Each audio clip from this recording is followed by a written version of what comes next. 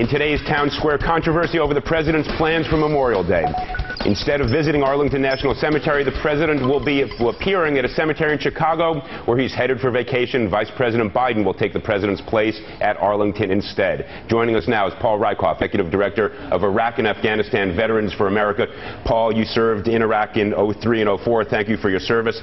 We did a little checking. Apparently, the past 4 presidents have all, at one point or another, missed Arlington on Memorial Day, all paying service and homage to our veterans, as we all do in their own ways. So why is it troublesome that President Obama, instead of being in Arlington, is going to be in Chicago? I think those presidents made a mistake, too.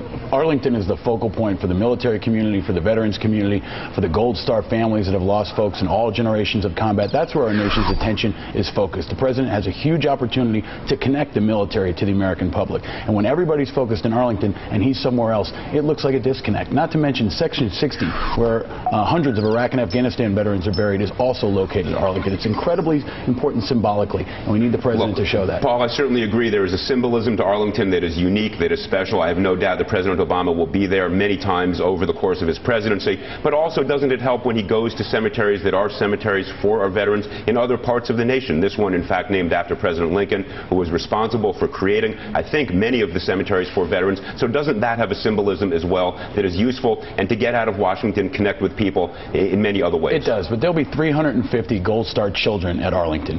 Every major veterans group in America will be at Arlington. This is not a partisan issue. What he's got to do is show Americans that Memorial Day is not about barbecues. Most Americans are going to be heading to the beach. Most veterans are going to be going to a cemetery. We need him to be there with us to stand up and lead by example. That's why he needs to be there. Let me just, I agree with you. This should not be partisan, and I think we all owe homage to and deference to our veterans. But the fact that Presidents Reagan and both Bushes and President Clinton did the same thing, I don't recall that they were criticized for this. They should have been, and we also weren't fighting 2 wars simultaneously. So if he's going to continue to lead, be the commander-in-chief, he needs to be with the troops. And the troops, the military families, Gold Star families are at Arlington. We appreciate your being here today.